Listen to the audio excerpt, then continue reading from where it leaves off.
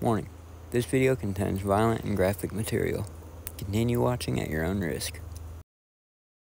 So just a few hours ago, Mickey Steins went to court.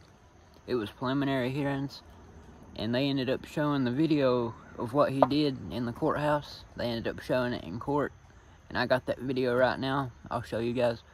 What's crazy to me is the lead investigator does not know what's happening. He don't know if he's in real life or not.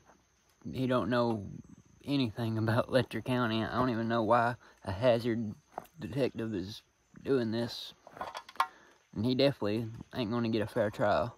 I can assure y'all that. But this is the last warning. If you're sensitive to violence, like this is pretty violent, then don't watch this.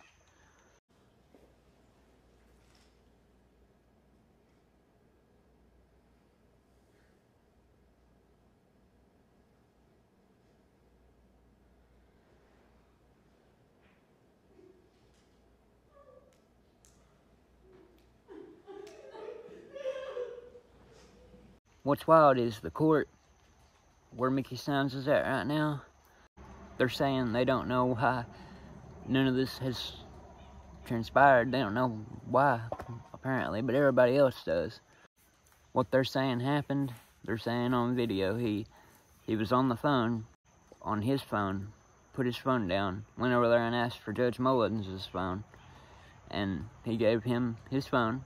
He made a phone call, put it down, and he went over there to his office, and it was basically execution style. It was bad. It was basically execution style. I almost don't know who to root for anymore, because the way he killed him is pretty violent. It was slow, but considering he did that to his daughter, I really don't know who to root for anymore.